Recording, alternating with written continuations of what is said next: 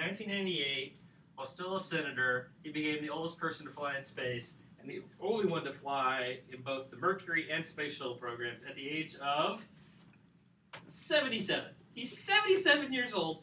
He's a U.S. senator. He's one of the few men who walked on the freaking moon, and he goes and does it again.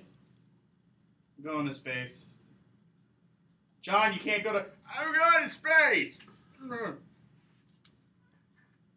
I think at 77, rippedness is not a word that can describe. I don't know. Have you seen like? Yeah, I mean, once you get up there, you start to look a little saggy. But I mean, Sylvester Stallone's looking pretty good for. Yeah, Sylvester Stallone's not 77. And look at Schwarzenegger.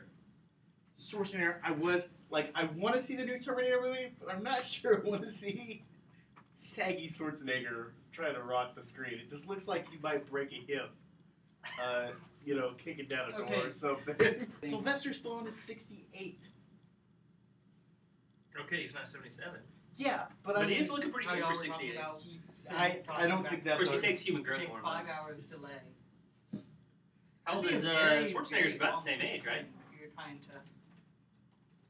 Oh, wow. That's like, I typed in how old is and it immediately jumped to Arnold Schwarzenegger. So, no Netflix streaming from... 67 with this terrifying... Definitely not. Ron, would you go to Mars knowing there's no Netflix?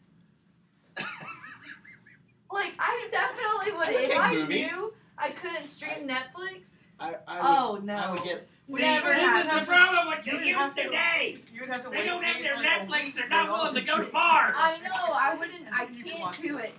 Okay, I'm going to tweet that.